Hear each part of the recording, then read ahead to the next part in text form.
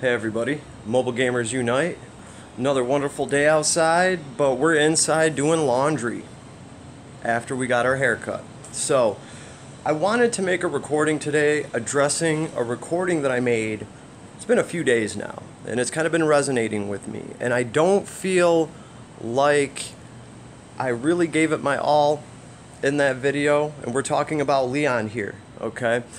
Another thing too is in that video I told you guys, hey, if anybody has an alternative view on Leon and his stats, let me know. And some of you were nice enough to, leave me your perspective on it. First and foremost, I would like to thank everybody on my channel. You guys are awesome, because what I kind of anticipated is that I would get attacked over saying anything about Leon, because let's face it, people, their Leon is a status symbol. A lot of people have a lot invested into him, and I see people bicker back and forth about Leon and stuff all the time. I mean, this is Leongrisser, okay?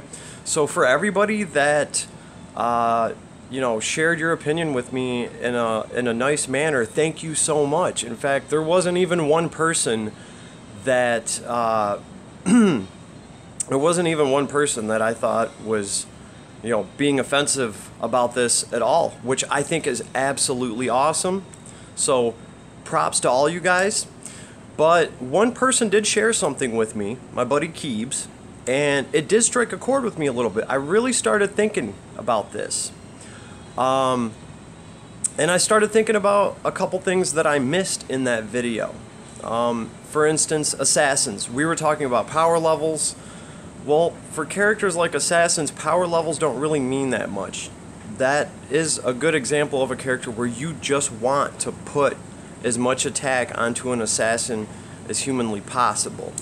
I hear people complaining all the time, I can't get my assassin to 6,000 power level, and it's because their power level doesn't matter. A 5,000 power level Zarita can wipe out 6,000 power level characters. That's just all there is to it, because a lot of your hero's power level has to do with hit points and things like that. And obviously for a unit like Zarita, you're not going to really be investing into hit points. You don't want to use those hit points. You'd rather have attack. So, and Keebs made a pretty good point. Let your tank be the tank. Let your assaulter be the assaulter. If Leon's a glass cannon, so be it. Now, I will say this. I've had my Leon set up both ways, and I'm going to leave my Leon set up the way that he is, because it works for me. I'm very happy with it, and I'm clearing content with it. The other thing is, too, who cares if your attack's only 1,400 when we have attack blessing and things like that. For clearing content with powerful mobs, it does great for me, alright? But I think Keebs really hit it home when he was, he wrote me out a few paragraphs, and I really took the time to really think this over. And I did tell him I was going to make another video about this. For certain fights, Keebs is absolutely right. Let's see, whoa, off the top of my head, who's that giant Amazon chick that we have to fight?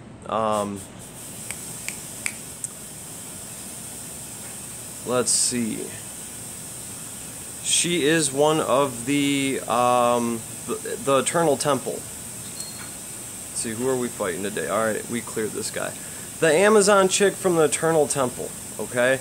When you're using Leon to fight in that fight, the only thing that matters is his attack score, because he's going to end up on a healing block at the end of the turn anyway.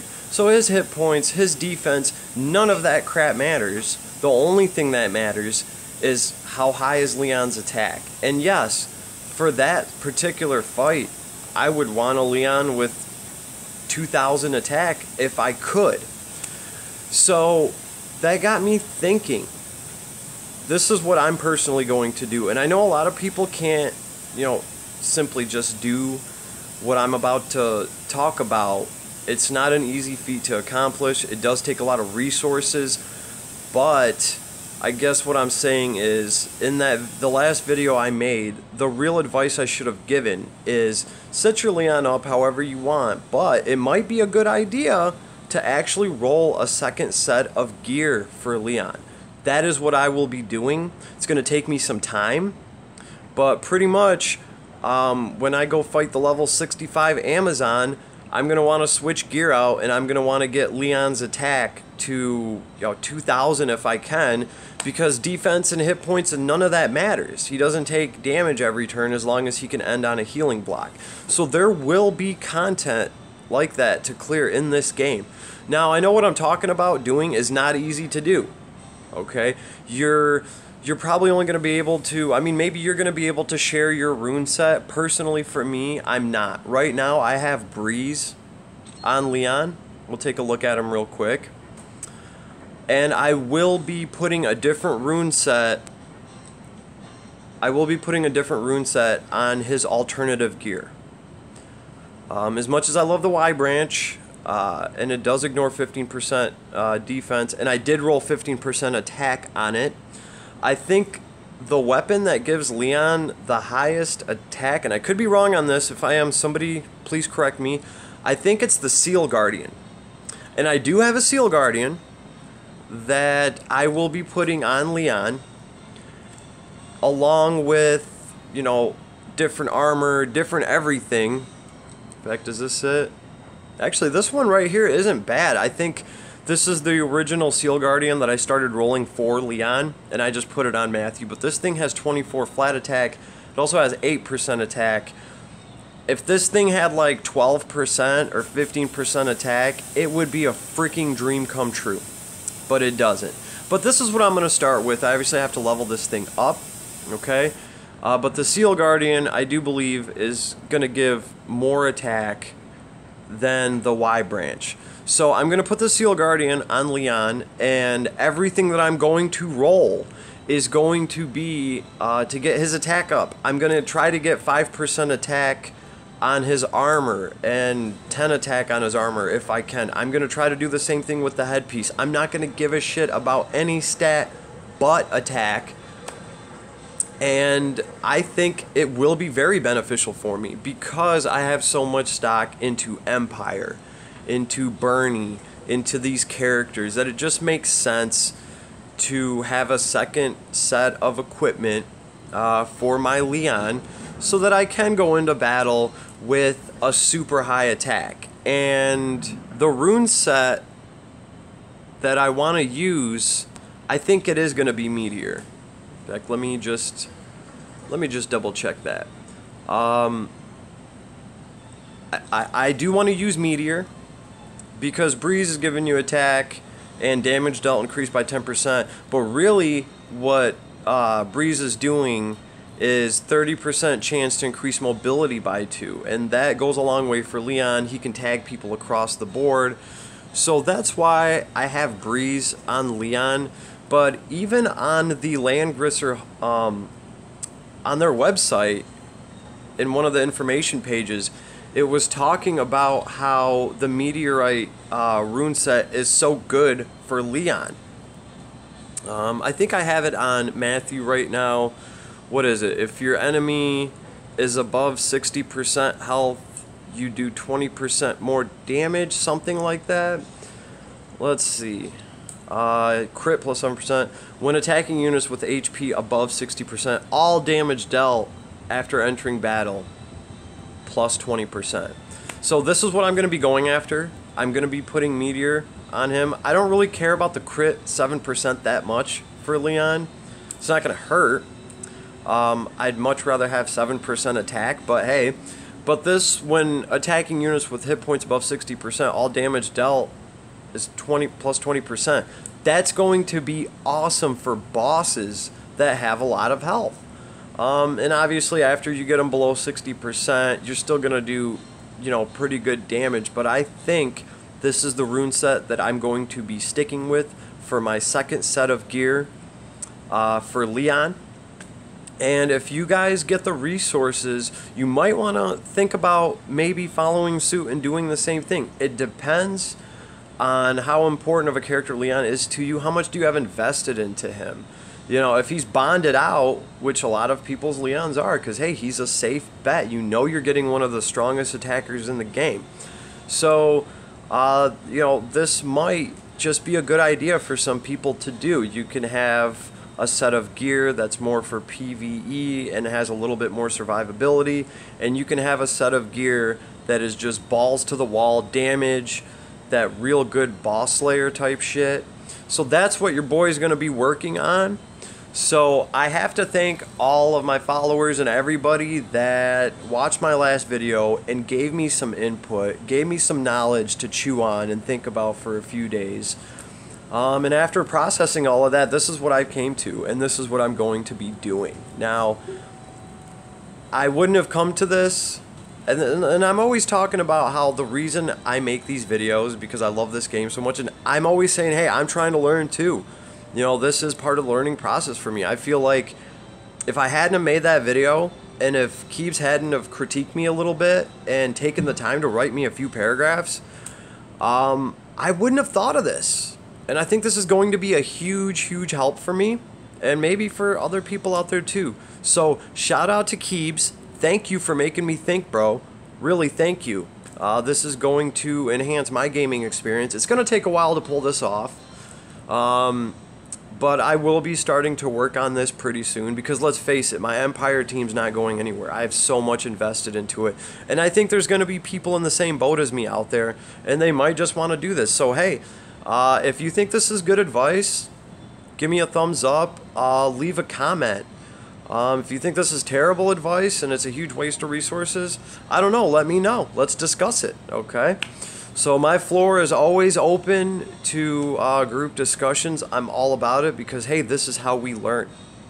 Oh, and while we're at it, while we're talking about Leon, I need to point out one thing that I see a lot of people do, and I don't know if they realize that they're doing this or not. Pretty much, we all know that when Leon moves up, for every block that he moves up, his damage goes up and his defense goes up. It's right here in his talent. Let's see. For every one block moved up, damage increased by 4%, defense increased by 20%, can move another 3 blocks again after attacking. That's a pretty amazing talent. What I'm saying is I'm seeing a lot of people not applying this talent correctly. And what I mean by that is chivalry.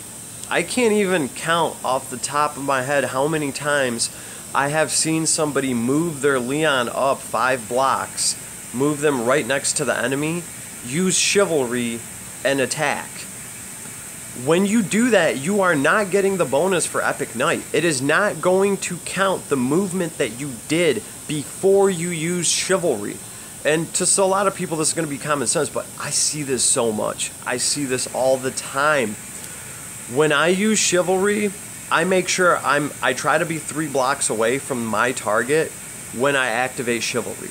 Because chivalry activates, you get to move again, it counts as a separate action, and that's why it moves your clock count forward on all your cooldowns. So as soon as you activate chivalry, this Epic Knight talent starts all over again.